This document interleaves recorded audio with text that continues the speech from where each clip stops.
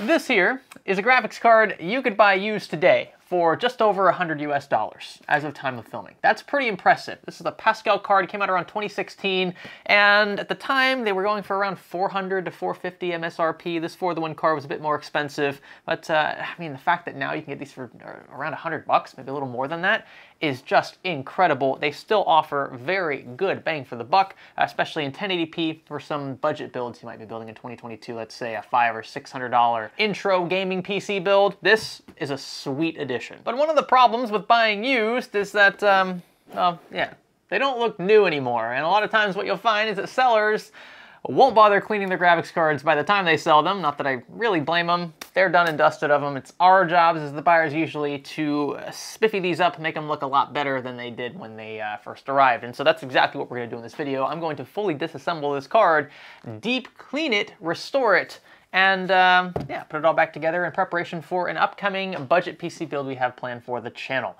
Are you ready? I think you'll enjoy this one. Stay with me. Celebrating Intel Gamer Days, where you can find your favorite Intel-powered products at great prices for a limited time starting August 25th. Shop entry-level Intel Core i3 processors for budget-friendly gaming solutions, or step into the big leagues with Intel Core i7 and Core i9 SKUs like the 12700K and 12900K. You can find great hardware combos from HP, including the Victus 15 featuring an Intel Core i7 12700 and RTX 3060, as well as the Omen 45L, part of their premium gaming lineup, and packing an unlocked Intel Core i7 12700K and RTX 3060 with plenty of space for activities. Also, take up to 10% off select HP gaming products powered by Intel by using codes 5Gamer2022 and 10Gamer2022. Check the video description for more details. So this here is our For the Win GTX 1070 from EVGA. Again, several years old, though I think the design is fairly timeless. You couldn't tell just by looking at it that it was that old, and it's one of the reasons why I like these cards so much. You can see the oil stains, this residue here. This is usually from thermal pads that just get heated up and then cooled over time. The oil in them tends to seep out and stain back plates and the PCBs underneath, and so we're going to clean all that up. You can see there's a lot of dust in and around these fan blades, like I mentioned. We're going to be getting all this up. When you deep clean a graphics card, I recommend you fully disassemble it. There are a lot of small crevices here that you will miss if you just take a can of air and blast the fans and the heatsink underneath. There are so many small intricate bits here that we want to focus on. So let's kick things off by disassembling the card. This being an EVGA model with a back plate, it means we're going to want to start back here, and typically that's where you'll start anyway because you've got 4 screws that hold the cooler or the heatsink assembly to the PCB. The GPU will usually be right in here, and that's why you've got these 4 screws surrounding it, just to keep that tension over the die. If you have a back plate like this one here, then you're gonna have multiple screws holding that back plate to the PCB as well. Sometimes there will be like a mid plate, if you want to call it that. These EVGA ones have that. So just a few extra steps involved. You'll also want some sort of kit like this that includes several different screw heads. You've got iFixit kits out there that are generally really good quality. This is a cheaper kit, but it has pretty much every screw head you could imagine for disassembling pretty much anything in the tech space. We're going to start with a beefier Phillips head, moving all the way around the card. We'll get this back plate off. You can see we've got a few thermal pads here as well, which makes this plate a bit functional. So that's nice to see. And a lot of residue on the back of this PCB, which is what we should expect for a card this old. Just a few more screws now holding the circuit board to the cooler and the shroud underneath this. So we'll remove these 2 screws and these 4 surrounding the GPU. We've got one more here, and I believe that is it. This one here might also be holding things in. This is for the back plate as well. So we'll cross that bridge when we come to it. Now we can flip this back over. And this should lift right out. Now you're going to have a few cables, more than likely, attaching this cooler assembly to the board. There we go. Yeah, just a bit awkward. And check it out, this mid plate I was talking about earlier, this you can just pick right up at this point. And here we go. So this is the bare GTX 1070 For the Win PCB. You can see we've got our thermal paste there that we'll clean up and replace. A lot of oil residue all across this board, some dust caked up as well. You can see the backside. This looks pretty clean apart from the oil, and it's because we had a backplate covering this for its entire life. This cooler, on the other hand, is a bit dustier than I initially thought. We're gonna have to fully disassemble this. We'll take the fans out, clean individual blades all the way around, and then we'll take the heatsink in particular outside, give it a proper wash, maybe with some soap as well, do a bit of scrubbing, and try to make this look as brand new as possible. Now, one thing that makes these EVGA cards a bit unique is that in order to get the heatsink away from the fan shroud, we need to remove these screws around the edges, and these actually aren't Phillips screws, they're hex keyed, so Allen keys, and we'll need a different bit for that. So we'll swap this over, and then we'll disconnect all of these going around the shroud, and then we should be able to lift this up. We've got 8 of these to remove in total, and now I think we can lift this straight up.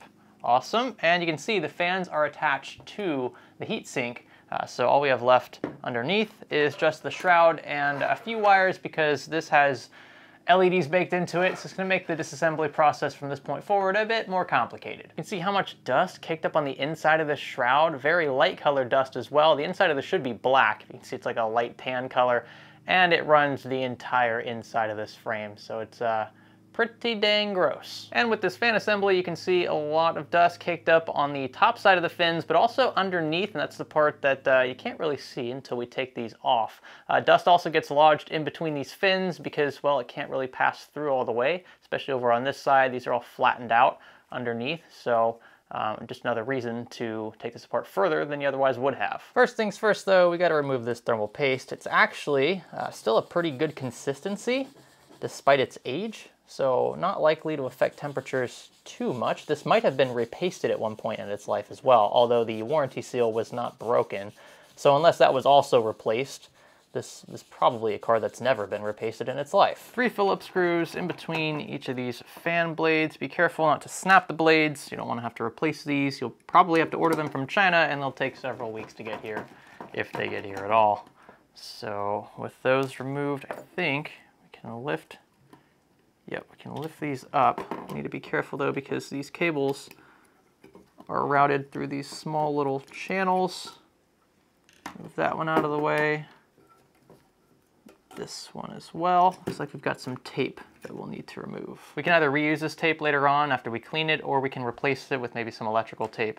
Shouldn't hurt. It just ensures that these cables don't get snagged in the blades when the card's running. Ooh, and that's interesting. I've never seen a zip tie used by a card manufacturer before to hold cables down. Carefully clip that, and these cables should come right up. Okay, so now we just have the heatsink left to deal with. We have this little rubber mount. We can detach that, set it aside. But yeah, one solid piece of aluminum. Actually, I think this is nickel-plated copper. Now that it might be aluminum. Some of them use aluminum, some of them using copper. The pipes actually might be nickel-plated copper, but I think they use aluminum fins just because of the thermal properties of each of these elements or alloys. And so yeah, this is one big piece that we're gonna need to clean. We'll set it aside for now. We've got a few other things to disassemble. Namely, all of this RGB stuff here. So we've got a few cables and a few adhesive strips. It's just, yeah, it's gonna be a bit of a mess. By the way, these cards are probably some of the more complicated ones that you'll come across. So this is not how it is for every SKU out there. I'm kind of choosing a more worst case scenario just to show you, what you could get involved in if you actually want to take it a step further and get all the dust out from everywhere. That's better. And a few more cables. And after a few smaller details, you can see now we have everything laid out on this desk. This is quite a bit for a single graphics card. Yes, it is one of the, again, more worst case scenarios, but this is important because now we can properly clean. So we'll start first with probably the PCB. We'll get this out of the way, and then we'll start cleaning the plastics and the heatsink. The heatsink is going to be the thing that we're probably going to want to use water for. We can also use water for the plastics as well as the other metal bits, but there's some thermal pads we still need to remove before we do that. This here has some sticky bits on the other side that I didn't want to remove just because I don't imagine dust got caught under these. I don't want to risk these not reattaching properly. So let's get to it. We'll clean the thermal paste off of that and then get this PCB looking brand new. First things first, pick picking up this thermal paste, which again, I've got to say is in pretty good shape, it looks like, at least consistency-wise, considering how old the card is. So we'll use a shop towel first to get most of it up, and then what I like to do is use this spray bottle of isopropyl alcohol and douse the GPU. Don't worry about soaking it. All of this will evaporate long before we ever power the system back on. We will take some Q-tips here, and we're going to carefully run around the perimeter of the die. We want to mind all these very, very tiny SMDs surrounding the die itself. We don't want to dislodge any of these. And now we can move on to the remainder of the PCB. So again, I'm just going to soak the entire side of the board that we're working with here. And I am literally going to go section by section over it with some Q-tips. After this, we will sweep over it with our electric duster, get any remaining loose dust out, and the board should look pretty darn shiny.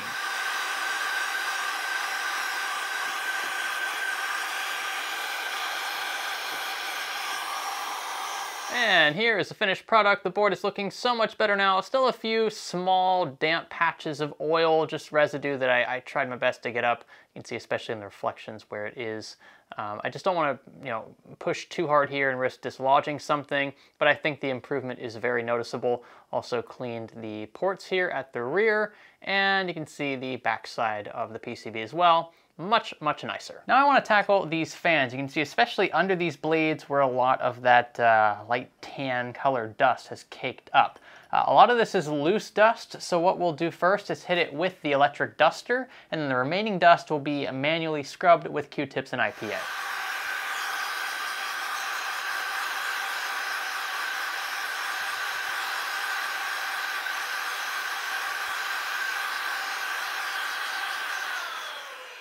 And here we are. That was easy. Next, I'm going to use a scraping tool to remove the thermal pads on the backs of these plates, the mid plate and the back plate.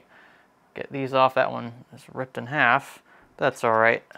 Get these thicker ones off. Easy does it. A scraping tool really helps here, prevents tearing like you just saw. More thermal pads on the mid plate. These are for VRM and MOSFET cooling, so these are very important. If you're going to reuse these, make sure you take your time removing them, and if you're going to replace them, you could just tear them off however you want, trash them. I think I'm going to reuse these. They are a bit oily, but I don't think I have the correct thickness replacement thermal pads around, so we'll reuse them. They're not in bad shape by any means. Last one here. Then all we're going to do to clean up these plates is scrub them with a shop towel and isopropyl alcohol. And here we go, the back plate looking really good. It's not as clean on the back. I mean, it's clean. We just got the oil stains that again are being a bit troublesome. You can see my fingerprints as well. But overall, this being the side we're going to be seeing in the build, this looks well, a lot better than it did before. Now, it's raining outside, so that means we're going to be filming in my kid's bathroom, because that seems fitting. We've got the water nice and hot now, and we're going to run these plastic bits under and get them all soaked up first, and then we'll take our toothbrush along with some soap. Foamy is how I like it. Get it in there, and we'll just scrub all over. Same goes for this heat sink, using the toothbrush to scrub in between these fins, and then around the cold plate, scrub everywhere you can. And just when you think you've gotten rid of all the dust, scrub just a little bit more. And we'll run this under the water once more. And what we can do to dry it is use our electric duster, blast most of this water out, and then we'll let it sit for a few hours to ensure all the remaining droplets have evaporated. You can also soak things as well, and when people see wires and small circuits like this, as long as you don't have any batteries or any current running through these, it's okay that they sit for a little while in fresh water. Just don't use salt water or anything crazy. So we'll make sure that all of the loose dust is off of these. We'll give them a bit of a scrub with the brush, and then we'll set these aside as well to dry. So that's actually about it. Now that I think about it, this is the last chunk of gear here. We've got these small metal bits we're also going to dip in, make sure that these stay clean. But overall, we've taken care of all the major components. It's time to let them dry. Electric duster time.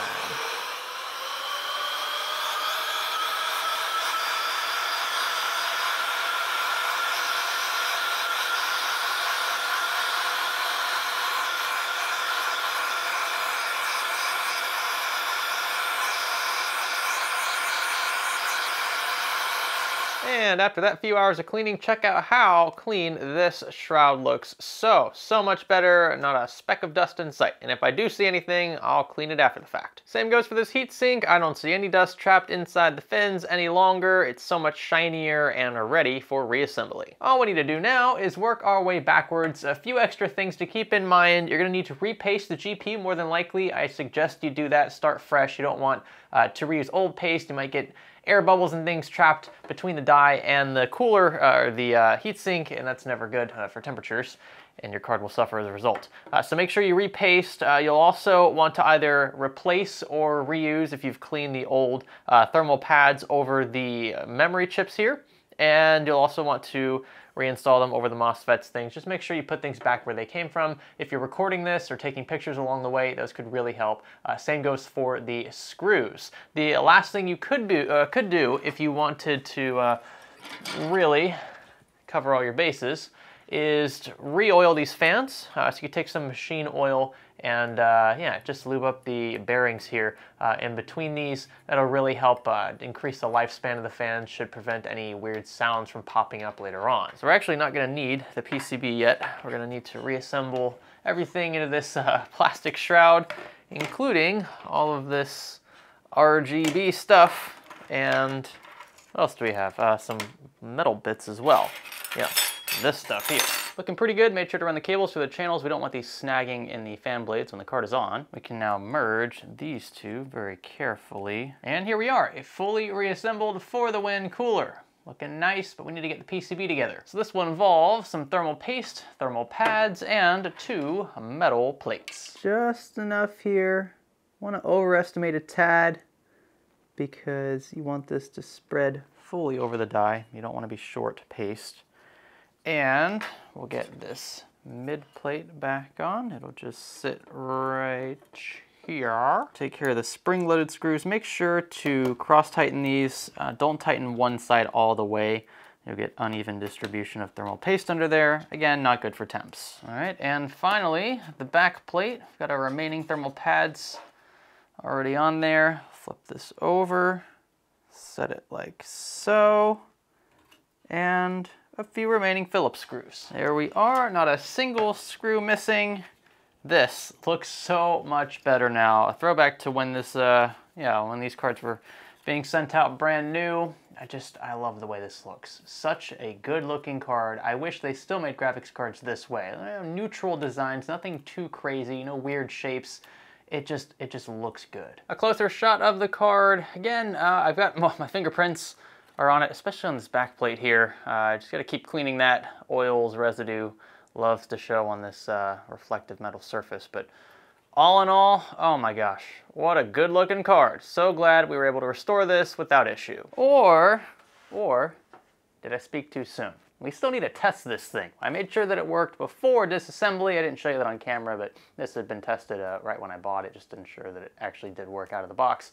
But now we need to make sure that our work didn't totally fry the thing in the process. So I've assembled a makeshift PC build, kind of like a test bench, just to test graphics cards in the future. Now that we'll be running more tests, just overall, since graphics card prices have come down quite a bit, they are more obtainable. I think we'll be using this for benchmarks in the future. It's a 12th gen rig.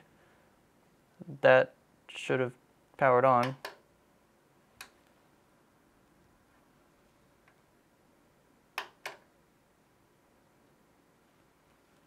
Did I wire the power button incorrectly? Let's just click the start button. There we go. Yeah, I probably wired that wrong. So we're gonna try for a post here, and then I'm gonna run it through Heaven benchmark just to make sure that temperatures look okay under a stress test. There we go. And I have a preloaded Intel M.2 here, so we'll get into the OS and run that test. And there we go. I just love the superposition benchmark. It's so peaceful. But this is a very heavy stress test on the graphics card, and temps have leveled out right now in the mid-60s, which is perfectly fine for this considering the side panel is off. Both fans are spinning, no clipping. I'd call this a success. So that wasn't so bad, right? And this graphics card looks so much better now. Not new, but it looks pretty close to new. A few oil slicks, things we couldn't really get all the way up off of the metal surfaces, but the board has been totally revitalized. We cleaned all the thermal pads that had really nasty dust stuck to them, repasted the GPU, cleaned the fans, cleaned the entire shroud, deep cleaned it rather. We disassembled everything. And it just looks so much better. Night and day difference. And with a card that already looks this good to begin with, that clean goes a long way. I've said it before and I'll say it again, there's absolutely nothing wrong with GTX 1070s in 2022, so long as you can find them for the right price. And I think for any budget build under, say, $600 to $700, in today's market, if you live in markets that are similar to US markets, I should say, because I can only really speak to domestic pricing, then I would recommend you at least consider buying a used graphics card. I know there's the fear of whether or not it was mined with, the shortened lifespan. Yes, you have to weigh those against the prices of new comparable cards that might be a bit more expensive. So you're paying for that extra peace of mind, the warranty as well. But I've had generally decent luck even buying cards that I knew were mined with. They didn't die within the first 2 or 3 days of use. In fact, with very few exceptions, I think 1 or 2 cards I ever bought on eBay was either dead on arrival or died shortly after I threw it into a rig. So I've had pretty good success there, and I mean, most people have. If it was 50-50 on eBay, nobody would buy used cards, right? And there'd be forums just out the wazoo about how unreliable secondhand graphics cards are. That's just not the case. Most of the time, they have plenty of years left in them, and as long as you take care of them, clean them up like we did here, I wouldn't worry. I honestly wouldn't. If the card's dead when it gets to you, just refund the purchase. eBay buyer protection guarantee usually has you covered as the buyer. With that, if you want to find any of the tools that we use to clean this graphics card, they are in the video description. You can also find this card link down below if you want to shop on eBay. It's our affiliate link there. We get a small kickback if you buy anything from it. But we'll link it to GTX 1070s if you're in the market for something around 100 to 140 USD. It's a pretty sweet value proposition for a GTX 1070, which is great for 1080p gaming still today in 2022. Leave a like, consider subscribing, and I'll catch you in the next one. My name is Greg. Thanks for cleaning with me. Dang it, I just put this on upside down. It's supposed to be flipped that way so you can read ACX 3.0. I'm a moron. I've got to undo this entire thing just to flip that back upright. GG.